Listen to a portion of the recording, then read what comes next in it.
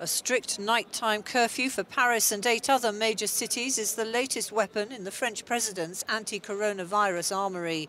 The measure from 9 p.m. to 6 a.m. will come into effect from Saturday and last for at least 4 weeks. There won't be a ban on moving around between 9 p.m. and 6 a.m., but people will have to have a good reason.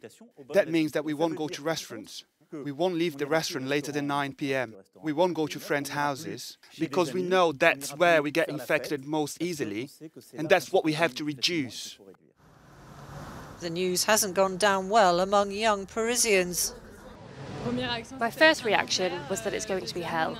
I mean, we're not working remotely, so we still have to go to work. I actually get home from work at 9 p.m, so it's going to be very difficult in terms of social life. I'm absolutely not going to have a social life anymore. I suppose it must have been necessary, but 9 p.m, 6 a.m. Personally, I work from home, so going out was my only joy in life. A surge in COVID-19 cases is being reported across Europe.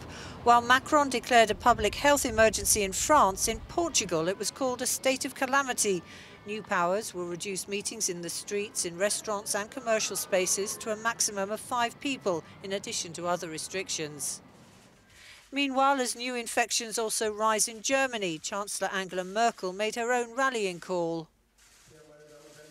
And what's very important now, and I would therefore like to appeal once again to all citizens, is that everyone should continue to play their part in this crucial phase of the autumn. The compliance with the rules is absolutely crucial. We don't have to surrender to the virus in any way. We can fight it.